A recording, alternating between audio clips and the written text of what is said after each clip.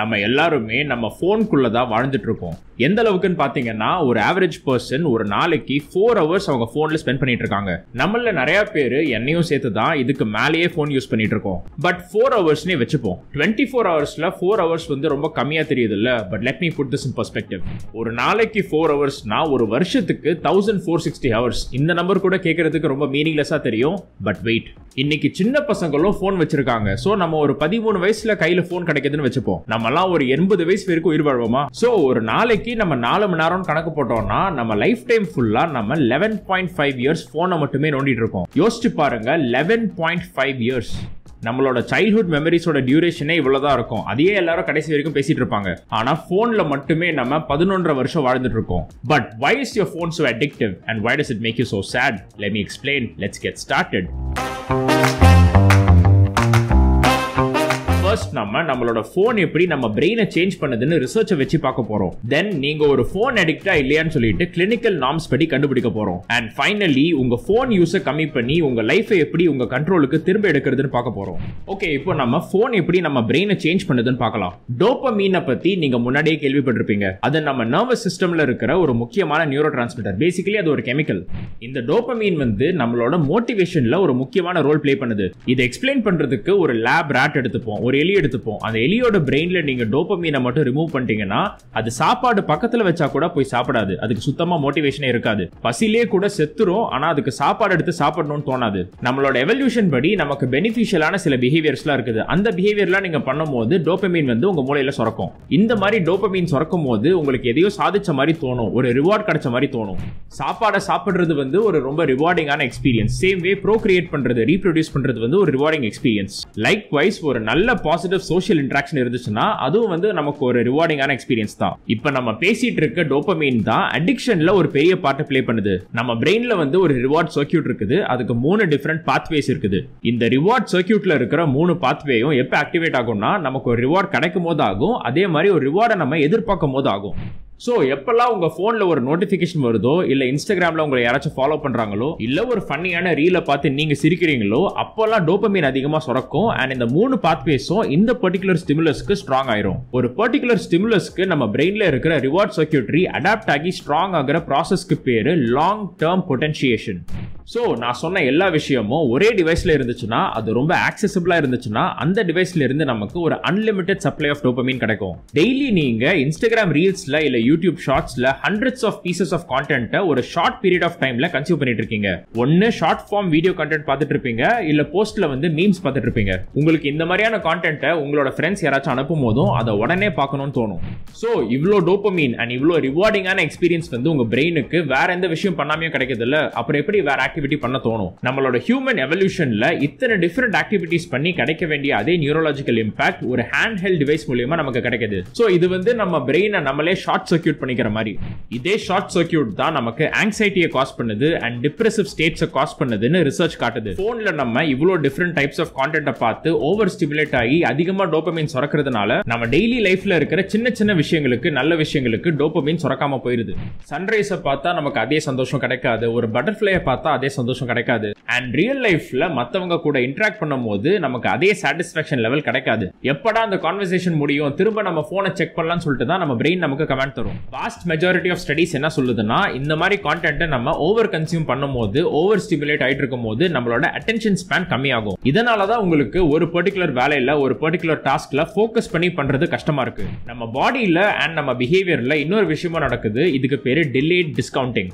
Phone அதிகமா use பண்ணும்போது ப்ராக்ரெசிவ்லி ஒரு ஹை டைம்க்கு யூஸ் பண்ணிட்டே இருக்கும்போது நீங்க ஓவர் ஸ்டிமுலேட் ஆவீங்க. அண்ட் இதனால என்ன நடக்கும்னா, ஒரு ரிவார்டை கிடைக்கிறதுக்கு அதிகமான டைம் ஆச்சு, கொஞ்சம் டிலேடா கிடைக்குதுன்னா அந்த ரிவார்டோட வேல்யூ வந்து கம்மியாகுது நீங்க யோசிப்பீங்க. இப்ப பாக்குற மீம், இப்ப பாக்குற ரீல் வந்து நமக்கு இன்ஸ்டன்ட் கிராட்டிஃபிகேஷனை தருது, ஒரு இன்ஸ்டன்ட் ஃபீலிங் ஆஃப் சாட்டிஸ்ஃபேக்ஷனை தருது. பட் ஒரு வருஷம் நீங்க உங்க ஜாப்ல நல்லா ஒர்க் பண்ணீங்கன்னா அதுக்கப்புறம் உங்களுக்கு ஒரு ஹையர் போஸ்ட்டுக்கு ப்ரொமோஷன் கிடைக்குங்கிறது ஒரு டிலேட் கிராட்டிஃபிகேஷன். போன் அதிகமா யூஸ் பண்ண அந்த டிலேட் கிராட்டிஃபிகேஷன்ல இருக்கிற ப்ரொமோஷன் கிடைக்கிற வேலை இருக்குல்ல, அந்த வேலையை நீங்க செய்யறதை விட்டுட்டு போனை தான் அதிகமா நோண்டிட்டு இருப்பீங்க. எக்ஸாம்க்கு படிக்கிறதும் இதே கேஸ் தான். படிச்சதுக்கு அப்புறம் எக்ஸாம் எழுதி அதுக்கப்புறம் ரிசல்ட் வரும்போது உங்களுக்கு நல்ல மார்க் வரும். But that is two far away in the future. So உங்க பிரெயின் என்ன யோசிக்கும்னா, அதுக்கு வந்து வேல்யூ கம்மி, இப்ப கிடைக்கிற டோபமீன் ஹிட், இப்ப கிடைக்கிற கிராட்டிஃபிகேஷனுக்கு தான் வேல்யூ அதிகம்னு நினைக்கும். அண்ட் கொஞ்ச நாள் கழிச்சு உங்களுக்கே ஒரு ரியலைசேஷன் வரும், அப்பயே படிச்சிருக்கலாமே, அப்பயே வேலை பார்த்துருக்கலாமே தோணும். But by the time it will be too late. அப்புறம் அந்த சிச்சுவேஷன்ல இருந்து எஸ்கேப் ஆகுறதுக்கு, அந்த கெட்ட ஃபீலிங்கை வந்து அவாய்ட் பண்றதுக்கு நீங்க திரும்ப போனை தான் கையில் எடுப்பீங்க. நீங்க உங்க போன்ல வந்து கான்ஸ்டன்ட் ஸ்டிமுலேஷன், கான்ஸ்டன்ட் பிளஷரை வந்து தேடி போய்கிட்டே இருக்கீங்க. அதுக்கு எண்டே கிடையாது. இப்படி பண்ணும்போது என்ன ஆகும்னா உங்களுக்கு ஆக்சுவல் பிளஷரை ஃபீல் பண்றதுக்கான எபிலிட்டி கம்மியாயிரும். எதுலயுமே இன்ட்ரெஸ்ட் இருக்காது, எல்லாமே போர் அடிக்கும். அப்புறம் ஆரம்பத்தில் சொன்ன அந்த எலி இருக்குல்ல, அந்த மாதிரி தான் மாறிடுவீங்க. 2021ல பப்ளிஷ் ஆன ஒரு பியர் ரிவ்யூட் ரிசர்ச் என்ன சொல்லுதுன்னா, 7 மணி நேரம் இல்ல அதுக்கு அதிகமா போன் யூஸ் பண்ற யங்ஸ்டர்ஸ்க்கு மத்தியில டிப்ரெஷன் அண்ட் ஆங்ஸைட்டி டிசார்டர்ஸ், மனநோய் வரதுக்கான சான்ஸ் அதிகமா இருக்கு. 2018ல பண்ண ஒரு ஸ்டடி என்ன சொல்லுதுன்னா, யாரெல்லாம் அவங்களோட சோஷியல் மீடியா யூசேஜ ஒரு நாளைக்கு 30 மினிட்ஸ்க்கோ கம்மியா வச்சுக்கிட்டாங்களோ அவங்களுக்கெல்லாம் happiness and feelings of wellbeing வந்து இன்க்ரீஸ் ஆயிருக்கு. ஸோ நீங்க சந்தோஷமா இருக்கணும்னா சோஷியல் மீடியா யூசேஜை 30 மினிட்ஸ்க்கோ கம்மியா வச்சுக்கோங்க. 5 hours 5 மணி நேரத்துக்கும் அதிகமா யாரெல்லாம் போன் யூஸ் பண்றாங்களோ அவங்கள 71% ஆஃப் த பீப்புளுக்கு சூசைட்கான ரிஸ்க் ஃபேக்டர்ஸ் அதிகமாகுது. எவ்வளவு அதிகமா ஷார்ட் ஃபார்ம் வீடியோ கண்டென்ட்டை நீங்க கன்சியூம் பண்றீங்களோ அவ்வளவு அதிகமா நீங்க மத்தவங்க கூட உங்களையே compare பண்ணிப்பீங்க. Because everybody seems to have a better life then you. இது மட்டும் இல்லாம உங்களுக்கு FOMO அப்படிங்கிற ஒரு விஷயம் நடக்கும், which is fear of missing out. ஏதோ ஒன்று இன்ட்ரெஸ்டிங்கா நடந்துட்டு இருக்கு, அதை நம்ம மிஸ் பண்ணிடுவோங்கிற பயத்துல வந்து நீங்க அடிக்கடி போனை செக் பண்ணிட்டே இருப்பீங்க. நீங்க யூஸ் பண்ற எல்லா ஆப்ஸுமே இந்த மாதிரி தான் டிசைன் பண்ணிருப்பாங்க. ஓகே, இப்போ நீங்க ஒரு அடிக்டா இல்லையான்னு சொல்லிட்டு கிளினிக்கல் நார்ம்ஸ் படி நம்ம பார்க்கலாம். அடிக்ஷனை ரிசர்ச்சர்ஸ் எப்படி கிளாசிஃபை பண்ணுவாங்கன்னா, ஒரு பிஹேவியர் நீங்க பண்ணும் போதோ இல்ல வந்து ஒரு சப்ஸ்டன்ஸ் நீங்க எடுத்துக்கும் போதோ உங்களோட பேஸ் லைன் டோபமைன் இருக்குல்ல, அந்த லெவல் இருக்குல்ல, எந்த அளவுக்கு ஃபிளக்சுவேட் ஆகுதோ அந்த அளவுக்கு வந்து நீங்க அடிக்டட்னு சொல்லலாம். Addiction is the continued and compulsive consumption of a substance or behavior despite its harm to self or others. நான் இப்போ உங்ககிட்ட ஒரு 5 questions கேட்க போறேன். இதுக்கு நீங்க எப்படி ஆன்சர் பண்றீங்களோ அதை வச்சு நீங்க ஒரு அடிக்டா இல்லையான்னு கண்டுபிடிக்கலாம். Question number 1. Do you have a craving to use your phone? பார்க்கறதுக்கு மற்ற வேலை இருந்தாலும் அதையெல்லாம் விட்டுட்டு நீங்க போனை செக் பண்ணிட்டு இருக்கீங்களா? உங்களோட பர்சனல் லைஃப்ல இருக்கிற மற்றவங்க வந்து உங்க பக்கத்துல இருந்தாலும் அவங்க கூட இன்டராக்ட் பண்ணாம நீங்க போன் யூஸ் பண்ணிட்டு இருக்கீங்களா? Question number 2. Does your phone impact your mood? நீங்க கன்சியூம் பண்ற கான்டென்ட் வந்து உங்களோட மூடை ஃபிளக்சுவேட் பண்ண வச்சிட்டு இருக்குதா? இஃப் சோ அது வந்து உங்களை கண்ட்ரோல் பண்ணிட்டு இருக்கு. நீங்க போஸ்ட் பண்ற விஷயத்துக்கு லைக்ஸ் அதிகமா வந்தா சந்தோஷமா ஃபீல் பண்றீங்க, இல்லனா ரொம்ப ரெஸ்ட்லெஸ்ஸா ஃபீல் பண்றீங்க, இல்லனா நீங்க அனுப்புற ரீல்ஸையோ இல்ல ஃபார்வர்ட் மெசேஜையோ மத்தவங்க பார்க்கலனா நீங்க ரொம்ப அஃபெண்ட் ஆயிடுறீங்க. இந்த மாதிரி விஷயம்லாம் உங்களை எஃபெக்ட் பண்ணி உங்களோட மூடை ஸ்பாயில் பண்ணுதா? Next question. Are you developing tolerance to your phone?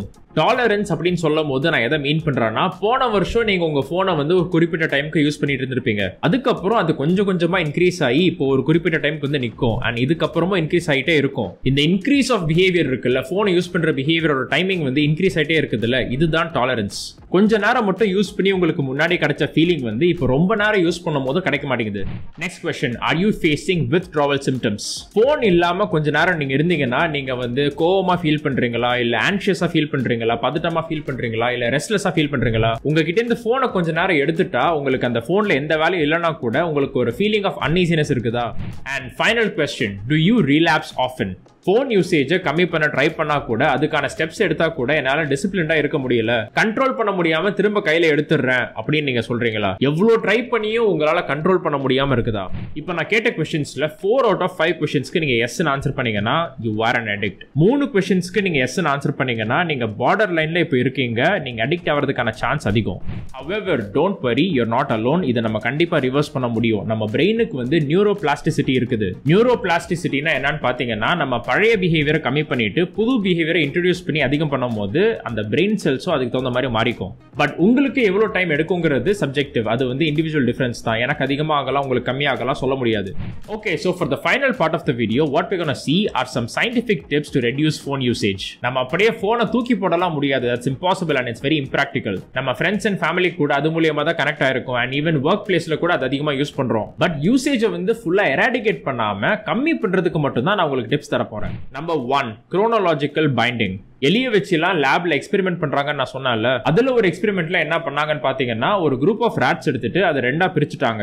இந்த ரெண்டு குரூப்ல இருக்கிற ராட்ஸ்க்கும் என்ன பண்றாங்கன்னா கொக்கைனை தராங்க. அது வந்து ஒரு லீவரை பிரஸ் பண்ணுச்சுன்னா, ஒரு ஸ்விட்சை தட்டுச்சுன்னா அதுக்கு வந்து கொக்கைன் கிடைக்கும். ஃபர்ஸ்ட் குரூப்ல இருக்கிற ராட்ஸ்க்கு வந்து அன்லிமிட்டட் ஆக்சஸ் இருக்குது. அது எப்பெல்லாம் அந்த ஸ்விட்சை தட்டுதோ அப்பெல்லாம் கொக்கைன் வந்துகிட்டே இருக்கும், அன்லிமிட்டடா கிடைச்சிட்டே இருக்கும். சோ அந்த ஸ்விட்சை அது தட்டி தட்டி தட்டி கொக்கைனை சாப்பிட்டு அப்புறம் கடைசியில செத்து போயிருச்சு. பட் செகண்ட் குரூப்ல இருக்கிற ராட்ஸ்க்கு என்ன பண்றாங்கன்னா, அதுக்கு ஸ்விட்சை தட்டினா கொக்கைன் வரும், ஆனா ஒரு ஒரு நாளைக்கு 1 மணி நேரம் மட்டும் தான் அந்த ஸ்விட்ச் தட்டினா கொக்கைன் வரும், மத்த நேரம் தட்டினா வராது. இதை வந்து அந்த செகண்ட் குரூப்ல இருக்க ராட்ஸ் வந்து நல்லா கத்து வச்சுக்கிச்சு. எப்பெல்லாம் கொக்கைன் கிடைக்குமோ அந்த 1 மணி நேரம் மட்டும், அந்த நாளைக்கு 1 மணி நேரம் மட்டும் அந்த ஸ்விட்சை தட்டும், மத்த நேரம் வந்து அது தட்டாது. அந்த 1 மணி நேரத்தை தவிர மத்த நேரம்லாம் ஸ்விட்சை தட்டிட்டே இருந்தா ரிவார்டு எதுவும் கிடைக்க போறது இல்லைன்னு சொல்லிட்டு அது நல்லா கத்து வச்சுக்கிச்சு, நல்லா பழகிருச்சு. சோ அந்த நாளைக்கு எப்ப கொக்கைன் கிடைக்கிற அந்த 1 மணி நேரம் கேப் இருக்குல்ல, அதை கரெக்டா நோட் பண்ணி அப்போ மட்டும் தான் ஸ்விட்சை தட்டுச்சு, மத்த நேரம்லாம் தட்டவே இல்லை. And as you guessed, second group of rods வந்து உயிரோட இருந்துச்சு, ஃபர்ஸ்ட் குரூப் ஆஃப் ராட்ஸ் மட்டும் தான் செத்து போச்சு. இதுல இருந்து நமக்கு என்ன தெரியுது, ஒரு நாளைக்கு 1 மணி நேரம் மட்டும் தான் நம்ம போனை வந்து சோஷியல் மீடியாக்காக யூஸ் பண்ணுவோம்னு சொல்லிட்டு ரெஸ்ட்ரிக்ட் பண்ணி வச்சுக்கிட்டோம்னா அந்த பிஹேவியர் திரும்ப நம்ம பண்ண மாட்டோம், திரும்ப வந்து போனை நம்ம எடுக்க மாட்டோம். அதுக்கான சான்ஸ் கம்மி அண்ட் போன் யூசேஜ் வந்து கொஞ்சம் கொஞ்சமா கம்மியாயிட்டே இருக்கும். சோ நீங்க ஒர்க் பண்றீங்களோ இல்ல படிக்கிறீங்களோ அந்த இடத்துல நீங்க போனை வைக்காம வேற இடத்துல நீங்க போனை வச்சிருக்கணும். போனை யூஸ் பண்ற அலௌடா இருக்கிற அந்த 1 மணி நேரத்தை தவிர உங்க போன் வந்து உங்க கையில இருக்கவே கூடாது. கொஞ்சம் கொஞ்சமா உங்க பிரெயின் வந்து ரீஅடாப்ட் ஆயிரும் அண்ட் கண்ட்ரோல் வந்து உங்க கையில கிடைக்கும். இதுக்கு பேரு தான் chronological binding. ஒரு டைம் ஃப்ரேம்க்குள்ள அந்த பிஹேவியரை வந்து அட்டாச் பண்ணிக்கிறது. ஒரு பர்டிகுலர் டைம் ஆனா நமக்கு தூக்கம் வருது இல்ல, ஒரு பர்டிகுலர் டைம் ஆனா நமக்கு பசிக்குது இல்ல, மத்த நேரம்லாம் பசிக்கிறது இல்ல, மத்த நேரம்லாம் தூக்கம் வரது இல்ல. ஏன்னா அந்த பர்டிகுலர் டைமுக்கு அந்த பிஹேவியரை வந்து சாப்பிடுற பிஹேவியர் இல்ல தூங்குற பிஹேவியர் நம்ம அசோசியேட் பண்ணி வச்சிருக்கோம். the same way ஒரு பர்டிகுலர் டைம்ல மட்டும் தான் நம்ம போன் யூஸ் பண்ணுவோம்னு சொல்லிட்டு அசோசியேட் பண்ணி வச்சுக்கிட்டோம்னா மத்த நேரம் வந்து நமக்கு கிரேவிங்ஸ் வந்து கொஞ்சம் கொஞ்சமா கம்மியாயிரும். Okay, number 2 physical binding. எந்த ஆப்ஸ் எல்லாம் நீங்க அதிகமா யூஸ் பண்றீங்களோ அந்த ஆப்ஸ் எல்லாம் காலையில எந்திரிச்ச உடனே நீங்க டெலீட் பண்ணிருங்க. நீங்க அதை திரும்ப யூஸ் பண்ணணும்னு நினைச்சீங்கன்னா திரும்ப வந்து டவுன்லோட் பண்ணி ரீஇன்ஸ்டால் பண்ணாதான் யூஸ் பண்ண முடியும். ஒவ்வொரு வாட்டி யூஸ் பண்ணும்போது அதை ரீஇன்ஸ்டால் பண்ணிட்டே இருக்கிறதுனால அது வந்து ஒரு இன்கன்வீனியன்ஸா நமக்கு இருக்குது. சோ அது ஒரு மைனர் பனிஷ்மெண்ட் மாதிரி. இது கூட சேர்த்து உங்களுக்கு அன்லிமிட்டட் டேட்டா இல்லாம லிமிட்டட் டேட்டா ஒரு நாளைக்கு 1.5 GB மட்டும் தான் இருந்துச்சுன்னா நீங்க அந்த பிஹேவியரை வந்து கொஞ்சம் கொஞ்சமா கம்மி பண்ணிட்டே வருவீங்க. நீங்க நைட்டு தூங்குறதுக்கு முன்னாடி போன் அதிகமா யூஸ் பண்றீங்கன்னா பெட்ல இருந்து கைக்கு எட்டாத தூரத்துல போனை வைங்க. நீங்க அலாரம் வந்து அதிலே செட் பண்ணா கூட கொஞ்சம் தூரமா வச்சிருங்க, ரூமுக்கு அந்த சைடு வச்சிருங்க. ஆக்சஸ் வந்து கம்மி ஆக ஆக அந்த ரிவார்டை கிடைக்கிறதுக்கு நம்ம இன்னும் அதிகமா வேலை பார்க்கணும்னு சொல்லிட்டு நம்ம பிரெயின் புரிஞ்சுக்கும். சோ கொஞ்சம் கொஞ்சமா அந்த பிஹேவியர் வந்து கம்மியாயிட்டே இருக்கும். And finally number 3 categorical binding. இப்போ உங்க போனை பாத்தீங்கன்னா வால்பேப்பர் பாக்குறதுக்கு ரொம்ப அழகா தெரியுதா, நீங்க அப்படிதான் வச்சிருப்பீங்க, உங்களுக்கு பிடிச்ச மாதிரி தான் வச்சிருப்பீங்க. அதை முதல்ல ரிமூவ் பண்ணிட்டு ஃபுல் பிளாக் வால்பேப்பரை வைங்க. அது இன்ட்ரெஸ்டிங்காவே இருக்கக்கூடாது, மீனிங்ஃபுல்லா இருக்கக்கூடாது, ரொம்ப போரிங்கா இருக்கணும். அண்ட் உங்க போனோட செட்டிங்ஸ்ல நீங்க பாத்தீங்கன்னா கலர்ஸ் வந்து ரிமூவ் பண்ணிட்டு பிளாக் அண்ட் ஒயிட் அண்ட் கிரீன்ல மட்டும் வைக்கிற மாதிரி ஒரு ஆப்ஷன் இருக்கும், அதை ஆன் பண்ணுங்க. இதுக்கப்புறம் நீங்க போன்ல அதிகமா யூஸ் பண்ற ஆப்ஸ் இருக்குதுல, வாட்ஸ்அப் யூஸ் பண்ணுவீங்க, அப்புறம் இன்ஸ்டாகிராம் யூஸ் பண்ணுவீங்க, ஸ்னாப்சாட் யூஸ் பண்ணுவீங்க, இது எல்லாத்தையும் வந்து கம்ப்யூட்டர்ல மட்டும் தான் பார்க்கணும், லேப்டாப்ல மட்டும் தான் பார்க்கணும்னு சொல்லிட்டு செட் பண்ணி வச்சுக்கோங்க. ஏன்னா இந்த ஆப்ஸ் எல்லாமே போனுக்காக செஞ்ச ஆப்ஸ், அந்த போன்ல யூஸ் பண்றதுக்காக ஆப்டிமைஸ் பண்ணப்பட்ட ஆப்ஸ். அதே ஆப்ஸ் நீங்க கம்ப்யூட்டர்ல யூஸ் பண்ணும்போது அது அவ்வளவு அப்பீலிங்கா தெரியாது.